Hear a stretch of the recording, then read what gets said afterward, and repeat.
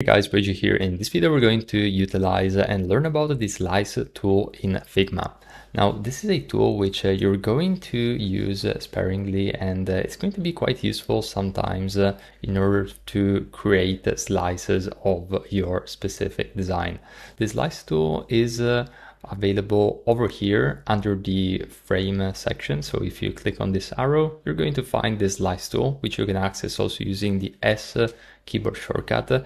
And basically what it allows you to do is to create a section which you're going to find also in the layers panel. So for example, here we are on the redesign that I'm creating for my upcoming website, and basically say that we wanted to export a slice which is exactly confined in this area. I can simply create this slice right here, and then I can click on export, and if we check the preview, you're going to notice that we're selecting exactly this area.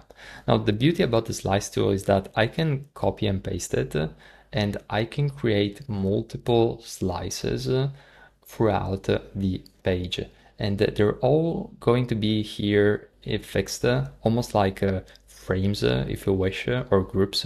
And I could work on other areas of my website or on the design file, or I can even close it and open it up 2 days later, and those selections are still going to be there. So it's going to be useful in occasions where you simply need to have these selections fixed, and I can go ahead and basically export the slice or re-edit it as it's a flexible element in Figma.